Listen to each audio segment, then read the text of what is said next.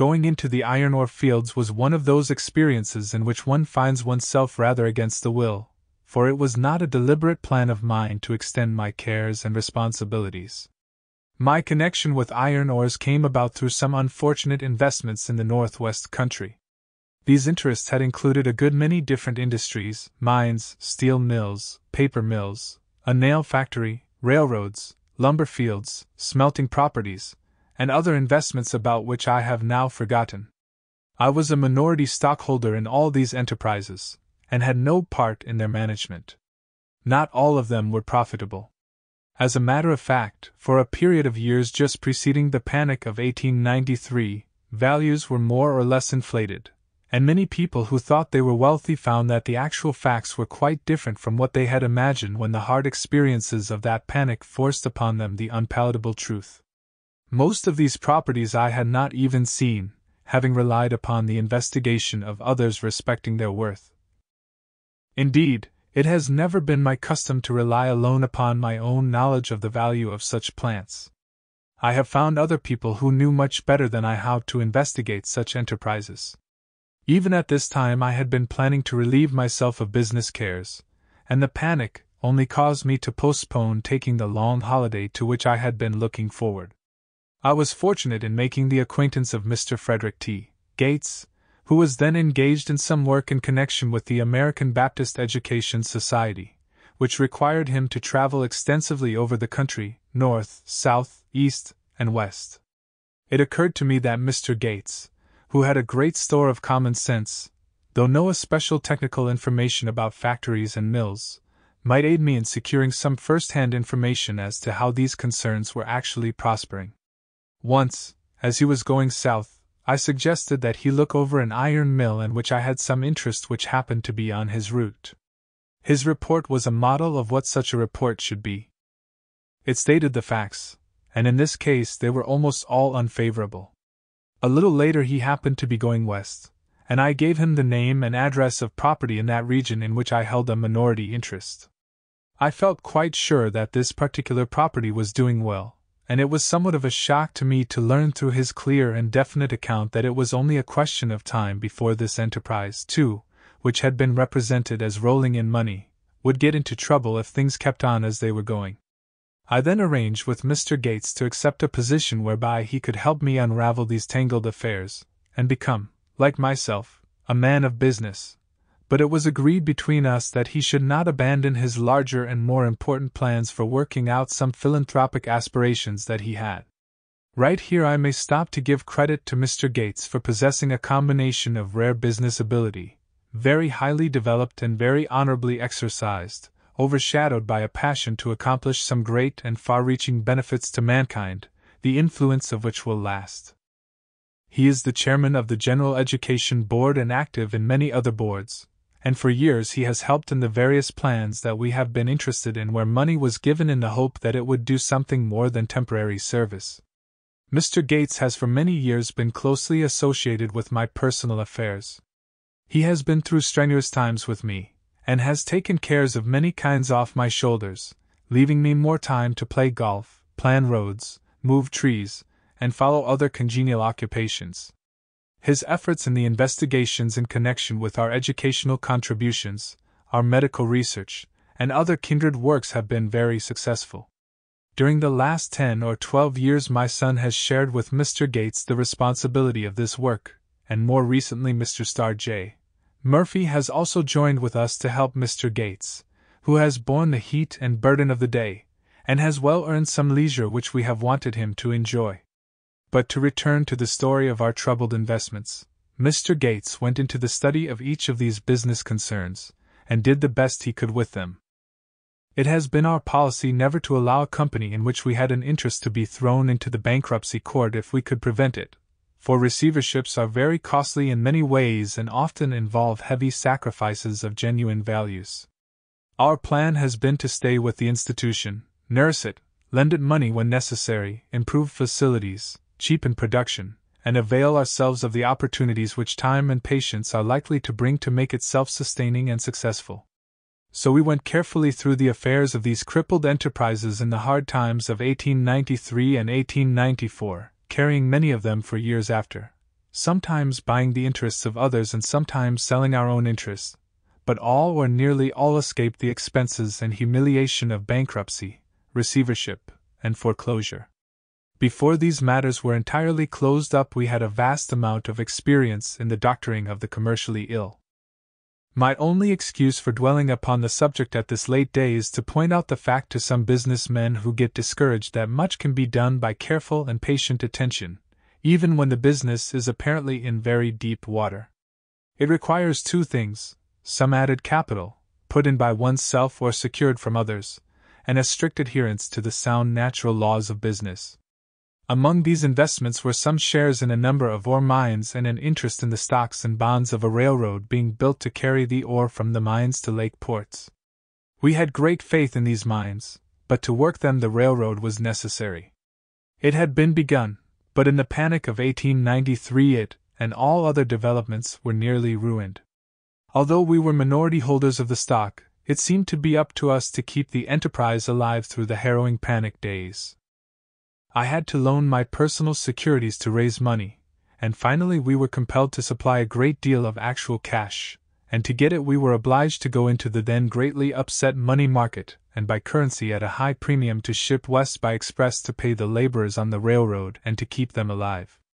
When the fright of the panic period subsided, and matters became a little more settled, we began to realize our situation. We had invested many millions, and no one wanted to go in with us to buy stock. On the contrary, everybody else seemed to want to sell. The stock was offered to us in alarming quantities. Substantially all of the capital stock of the companies came without any solicitation on our part, quite the contrary, and we paid for it in cash. We now found ourselves in control of a great amount of ore lands, from some of which the ore could be removed by a steam shovel for a few cents a ton, but we still faced a most imperfect and inadequate method of transporting the ore to market. When we realized that events were shaping themselves so that to protect our investments we should be obliged to go into the business of selling in a large way, we felt that we must not stop short of doing the work as effectively as possible, and having already put in so much money, we bought all the ore land that we thought was good that was offered to us. The railroad and the ships were only a means to an end. The ore lands were the crux of the whole matter, and we believed that we could never have too many good mines. It was a surprise to me that the great iron and steel manufacturers did not place what seemed to be an adequate value on these mines. The lands which contained a good many of our best ore mines could have been purchased very cheaply before we became interested. Having launched ourselves into the venture, we decided to supply ore to every one who needed it, by mining and transporting with the newest and most effective facilities, and our profits we invested in more ore lands. Mr. Gates became the president of the various companies which owned the mines and the railroad to the lake to transport the ores, and he started to learn and develop the business of ore mining and transportation. He not only proved to be an apt scholar, but he really mastered the various complexities of the business. He did all the work, and only consulted me when he wished to, yet I remember several interesting experiences connected with the working out of these problems. After this railroad problem was solved, it was apparent that we needed our own ships to transport the ore down the lakes. We knew absolutely nothing of building ships for ore transportation, and so, following out our custom, we went to the man who, in our judgment, had the widest knowledge of the subject. He was already well known to us, but was in the ore transportation business on a large scale on his own account, and of course, the moment we began to ship ore we realized that we would become competitors. Mr. Gates got into communication with this expert, and came with him one evening to my house in New York just before dinner. He said he could stay only a few minutes, but I told him that I thought we could finish up our affairs in 10 minutes, and we did. This is the only time I remember seeing personally anyone on the business of the ore company. All the conferences, as I said before, were carried on by Mr. Gates, who seemed to enjoy work, and he has had abundant privileges in that direction. We explained to this gentleman that we were proposing to transport our ore from these Lake Superior lands ourselves, and that we should like to have him assume charge of the construction of several ships, to be of the largest and most approved type, for our chance of success lay in having boats, which could be operated with the greatest efficiency. At that time the largest ships carried about 5,000 tons, but in 1900, when we sold out, we had ships that carried 7,000 or 8,000 tons, and now there are some that transport as much as 10,000 tons and more. This expert naturally replied that as he was in the ore-carrying trade himself, he had no desire to encourage us to go into it. We explained to him that as we had made this large investment, it seemed to us to be necessary for the protection of our interests to control our own lake carriers, so we had decided to mine, ship, and market the ore, that we came to him because he could plan and superintend the construction of the best ships for us, and that we wanted to deal with him for that reason. That notwithstanding that he represented one of the largest firms among our competitors, we knew that he was honest and straightforward, and that we were most anxious to deal with him. He still demurred, but we tried to convince him that we were not to be deterred from going into the trade, and that we were willing to pay him a satisfactory commission for looking after the building of the ships. Somebody, we explained, was going to do the work for us, and he might as well have the profit as the next man. This argument finally seemed to impress him, and we then and there closed an agreement, the details of which were worked out afterward to our mutual satisfaction. This gentleman was Mr. Samuel Mather of Cleveland. He spent only a few minutes in the house, during which time we gave him the order for about $3 million worth of ships, and this was the only time I saw him. But Mr. Mather is a man of high business honor. We trusted him implicitly although he was a competitor, and we never had occasion to regret it. At that time there were some 9 or 10 shipbuilding companies located at various points on the Great Lakes. All were independent of each other, and there was sharp competition between them. Times were pretty hard with them. Their business had not yet recovered from the panic of 1893, they were not able to keep their works in full operation. It was in the fall of the year and many of their employees were facing a hard winter. We took this into account in considering how many ships we should build, and we made up our minds that we would build all the ships that could be built and give employment to the idle men on the Great Lakes. Accordingly, we instructed Mr. Mather to write to each firm of shipbuilders and ascertain how many ships they could build and put in readiness for operation at the opening of navigation the next spring. He found that some companies could build 1, some could build 2, and that the total number would be 12. Accordingly, we asked him to have constructed 12 ships, all of steel, all of the largest capacity then understood to be practicable on the Great Lakes. Some of them were to be steamships and some consorts, for towing, but all were to be built on substantially the same general pattern, which was to represent the best ideals then prevalent for ore-carrying ships. In giving such an order he was exposed, of course, to the risk of paying very high prices. This would have been certain if Mr. Mather had announced in advance that he was prepared to build 12 ships and asked bids on them. Just how he managed it I was not told until long after, and though it is now an old story of the lakes I repeat it, as it may be new to many. Mr. Mather kept the secret of the number of ships he wished to construct absolutely to himself. He sent his plans and specifications, each substantially a duplicate of the others, to each of the firms, and asked each firm to bid on 1 or 2 ships as the case might be. All naturally supposed that at most only 2 ships were to be built, and each was extremely eager to get the work, or at least one of the 2 vessels. On the day before the contracts were to be let, all the bidders were in Cleveland on the invitation of Mr. Mather. One by one they were taken into his private office for special conference covering all the details preparatory to the final bid. At the appointed hour the bids were in. Deep was the interest on the part of all the gentlemen as to who would be the lucky one to draw the prize. Mr. Mather's manner had convinced each that somehow he himself must be the favored bidder, yet when he came to meet his competitors in the hotel lobby the beams of satisfaction which plainly emanated from their faces also compelled many heart-searchings. At last the crucial hour came, and at about the same moment each gentleman received a little note from Mr. Mather, conveying to him the tidings that to him had been awarded a contract sufficient to supply his works to their utmost capacity. They all rushed with a common impulse to the hotel lobby where they had been accustomed to meet, each bent on displaying his note and commiserating his unsuccessful rivals, only to discover that each had a contract for all he could do, and that each had been actually bidding against nobody but himself. Great was the hilarity which covered their chagrin when they met and compared notes, and looked into each other's faces. However, all were happy and satisfied. But it may be said in passing that these amiable gentlemen all united subsequently in one company, which has had a highly satisfactory career, and that we paid a more uniform price for our subsequent purchases of ships after the combination had been made. With these ships ordered, we were fairly at the beginning of the ore enterprise. But we realized that we had to make some arrangement to operate the ships, and we again turned to our competitor, Mr. Mather, in the hope that he would add this to his cares. Unfortunately, because of his obligations to others, he felt that this was impractical. I asked Mr. Gates one day soon after this, "How are we to get someone to run these big ships we have ordered? Do you know of any experienced firm?" "No," said Mr. Gates, "I do not know of any firm to suggest at the moment, but why not run them ourselves?" "You don't know anything about ships, do you?" "No," he admitted, "but I have in mind a man who I believe could do it, although when I tell you about him I fear you will think that his qualifications are not the best. However, he has the essentials. He lives up the state, and never was on a ship in his life. He probably wouldn't know the bow from the stern, or a sea anchor from an umbrella, but he has good sense, he is honest, enterprising, keen, and thrifty.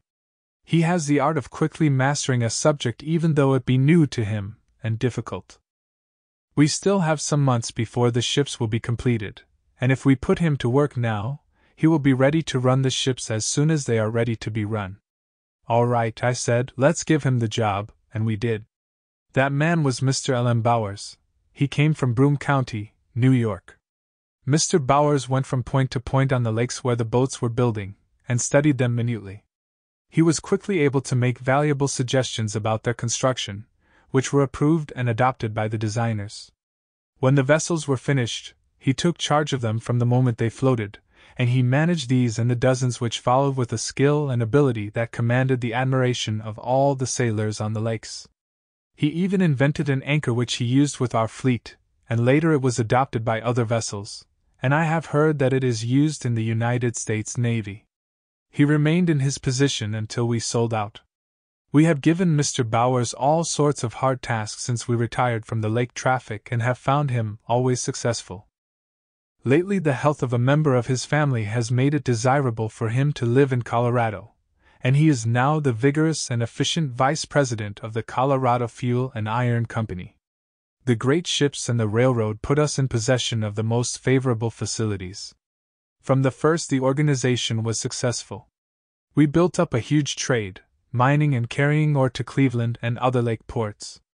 We kept on building and developing until finally the fleet grew until it included 56 large steel vessels. This enterprise, in common with many other important business undertakings in which I was interested, required very little of my personal attention, owing to my good fortune in having active, competent, and thoroughly reliable representatives who assumed so largely the responsibilities of administration. It gives me pleasure to state that the confidence which I have freely given to businessmen with whom I have been associated has been so fully justified. The work went on uninterruptedly and prosperously until the formation of the United States Steel Corporation.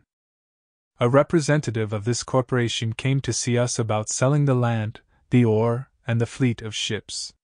The business was going on smoothly, and we had no pressing need to sell. But as the organizer of the new company felt that our mines and railroads and ships were a necessary part of the scheme, we told him we would be pleased to facilitate the completion of the great undertaking. They had, I think, already closed with Mr. Carnegie for his various properties. After some negotiation, they made an offer which we accepted, whereby the whole plant, mines, ships, railway, etc., should become a part of the United States Steel Corporation.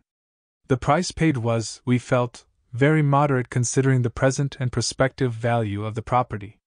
This transaction bids fair to show a great profit to the steel company for many years, and as our payment was largely in the securities of the company, we had the opportunity to participate in this prosperity.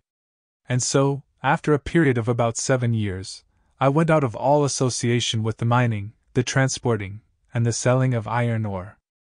Going over again in my mind the events connected with this or experience that grew out of investments that seemed at the time, to say the least, rather unpromising, I am impressed anew with the importance of a principle I have often referred to.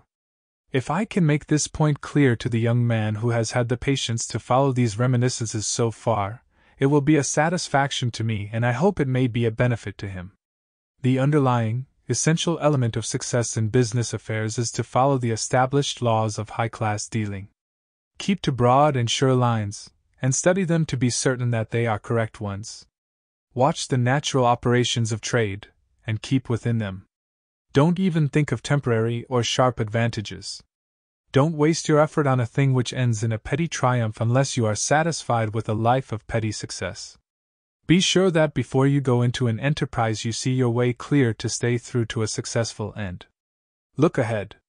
It is surprising how many bright businessmen go into important undertakings with little or no study of the controlling conditions they risk their all upon. Study diligently your capital requirements, and fortify yourself fully to cover possible setbacks, because you can absolutely count on meeting setbacks. Be sure that you are not deceiving yourself at any time about actual conditions. The man who starts out simply with the idea of getting rich won't succeed. You must have a larger ambition. There is no mystery in business success.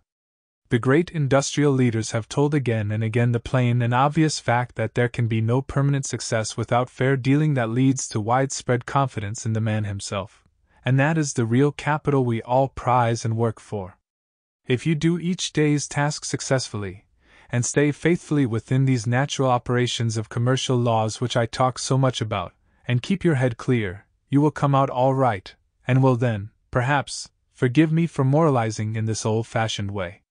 It is hardly necessary to caution a young man who reads so sober a book as this not to lose his head over a little success, or to grow impatient or discouraged by a little failure.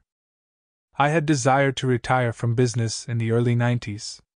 Having begun work so young, I felt that at 50 it was due me to have freedom from absorption in active business affairs and to devote myself to a variety of interests other than money-making, which had claimed a portion of my time since the beginning of my business career. But 1891 to 92 were years of ominous outlook. In 1893 the storm broke, and I had many investments to care for, as I have already related. This year and the next was a trying period of grave anxiety to everyone. No one could retire from work at such a time. In the Standard we continued to make progress even through all these panic years, as we had large reserves of cash on account of our very conservative methods of financing. In 1894 or 1895 I was able to carry out my plans to be relieved from any association with the actual management of the company's affairs. From that time, as I have said, I have had little or no part in the conduct of the business. Since 1857 I can remember all the great panics, but I believe the panic of 1907 was the most trying. No one escaped from it, great or small. Important institutions had to be supported and carried through the time of distrust and unreasoning fear. To Mr. Morgan's real and effective help I should join with other business men and give great praise. His commanding personality served a most valuable end. He acted quickly and resolutely when quickness and decision were the things most needed to regain confidence, and he was efficiently seconded by many able and leading financiers of the country who cooperated courageously and effectively to restore confidence and prosperity. The question has been asked if I think we shall revive quickly from the panic of October, 1907. I hesitate to speak on the subject since I am not a prophet nor the son of a prophet, but as to the ultimate outcome there is, of course, no doubt. This temporary setback will lead to safer institutions and more conservative management upon the part of everyone, and this is a quality we need. It will not long depress our wonderful spirit of initiative. The country's resources have not been cut down nor injured by financial distrust. A gradual recovery will only tend to make the future all the more secure, and patience is a virtue in business affairs as in other things. Here again I would venture to utter a word of caution to business men. Let them study their own affairs frankly, and face the truth. If their methods are extravagant, let them realize the facts and act accordingly. One cannot successfully go against natural tendencies, and it is folly to fail to recognize them. It is not easy for so impressionable and imaginative a people as we Americans are to come down to plain, hard facts, yet we are doing it without loss of self-esteem or prestige throughout the world.